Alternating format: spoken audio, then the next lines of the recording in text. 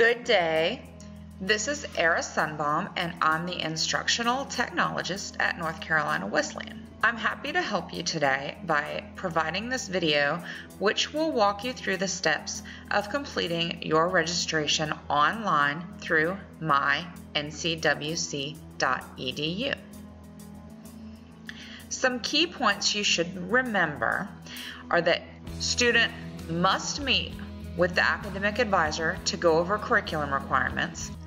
Once you've completed your online registration, you need to contact your academic advisor so that they can go in and approve your schedule.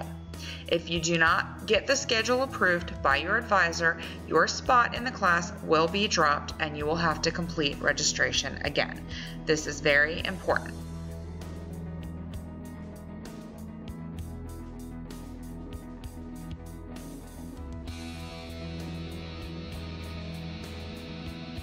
Start off in your my.ncwc.edu account.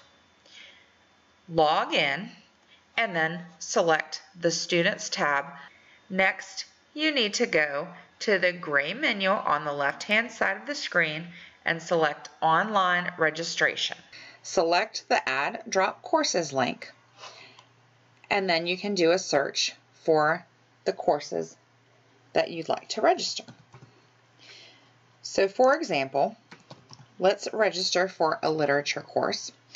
So you can enter the course code, begins with ENG, and then select search.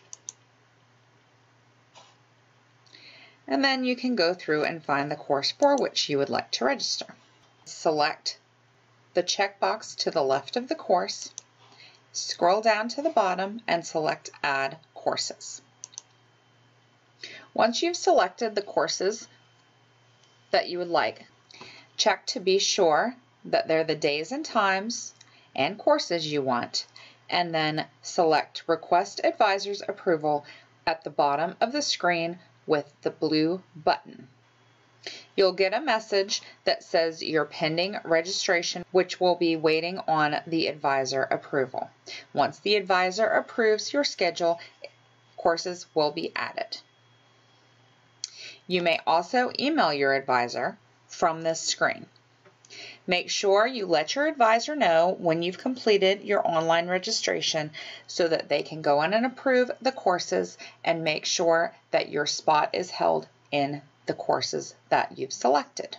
Again, remember the key points. You must meet with your academic advisor to go over your requirements, and you should contact your academic advisor once online registration has been completed, so that the advisor can approve the plan and ensure your seat in those courses.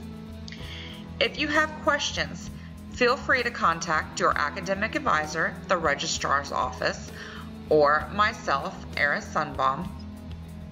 Thank you, good luck with registration, and have a wonderful day.